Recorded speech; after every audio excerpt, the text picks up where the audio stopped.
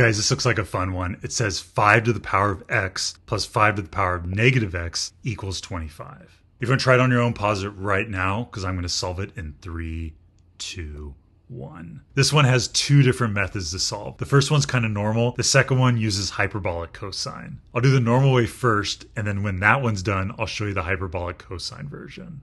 First thing I want to do is rewrite this 5 to the negative x as the quantity 5 to the x to the negative 1 power. Now we have two of these 5 to the power of x's. We can make this a little bit easier to work with some u substitution. Let's let u equal 5 to the power of x. And now in the place of each of these 5 to the power of x's, we can plug in u. Next, let's talk about what is a negative exponent. Anytime you have something to the negative 1 power, it means 1 divided by that something. So this u to the negative 1 power is the same thing as 1 over u. Here are some notes for negative exponents right here. And then we can copy down the u and the 25. Next, I don't really like fractions, so let's get rid of this denominator. We can multiply both sides of the equation by u. On the left-hand side, this u is going to distribute to both of these terms. U times u is u squared, and u times 1 over u, the u's are going to cancel, leaving us with just 1. And then on the right-hand side, 25 times u is 25u. Since this has a u squared and a u, this is a quadratic. It's going to be easiest to solve this by setting it equal to 0. Let's subtract 25u from both sides of the equation. On the right-hand side, 25u minus 25u is 0. And then on the left-hand side, we can stick the negative 25u right there. And now we have u squared minus 25u plus 1 equals 0.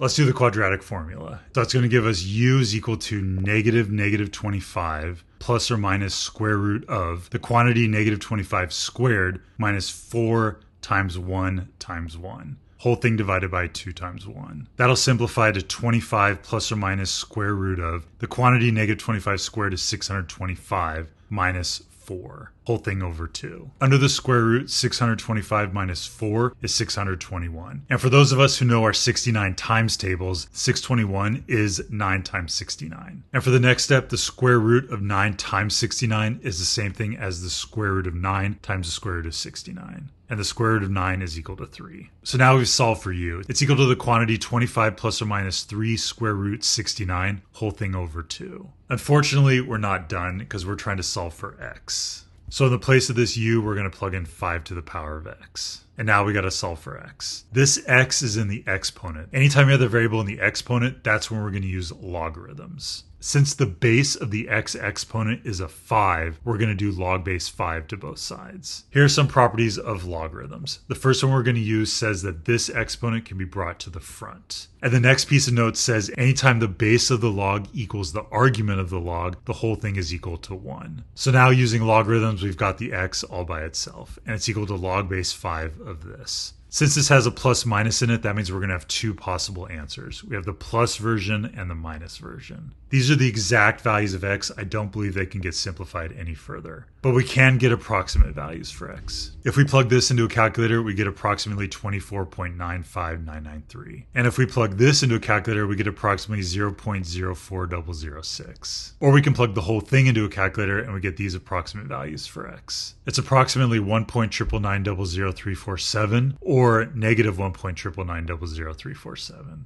And now we found our answers for x. This is the two exact values, and these are the two approximate values. And we can even combine these into a plus minus. So here we have the two exact values, and here we have the two approximate values. Let's put a box around them. You're most likely going to solve it this way. I just want to show you really fast what it would look like if you did hyperbolic cosine. Here's the notes for hyperbolic cosine. Hyperbolic cosine of a is equal to e to the power of a plus e to the power of negative a, whole thing over 2. First, we got to get these a's in terms of x. So let's do an a substitution. We're going to let a equal x natural log of 5. And then from here, we can give both of these a base of e. So it's also true that e to the a equals e to the power of x natural log of 5. And then we can play around with this a little bit. Using these notes for exponents, we can rewrite this as e to the power of natural log of 5 to the power of x. And then using these notes for logarithms, anytime you have e to the natural log of x, that's just equal to x. So e to the natural log of 5 is just equal to 5. Now we know e to the power of a is equal to 5 to the power of x. Next, let's copy down our hyperbolic cosine notes. In the place of this e to the a, let's plug in 5 to the x. And in the place of this e to the negative a, Let's plug in 5 to the negative x. And now we have 5 to the x plus 5 to the negative x. We know this is equal to 25. So in the place of this, let's plug in 25. So now we have hyperbolic cosine of a is equal to 25 over 2. In order to get the a all by itself, we have to do the arc hyperbolic cosine of both sides.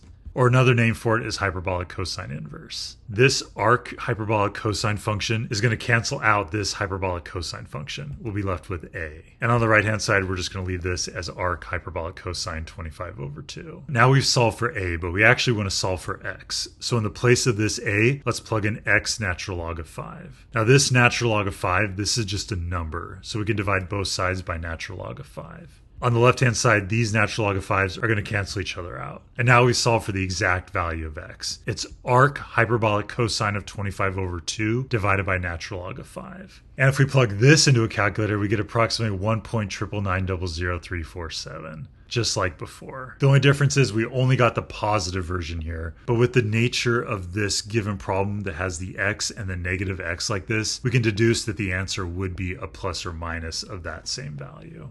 Which method did you like more? Most likely, if you're going to solve this, you would do the first method. But I hope you enjoyed seeing the hyperbolic cosine method. And I thought it was kind of interesting that this was the exact same value as this. How exciting.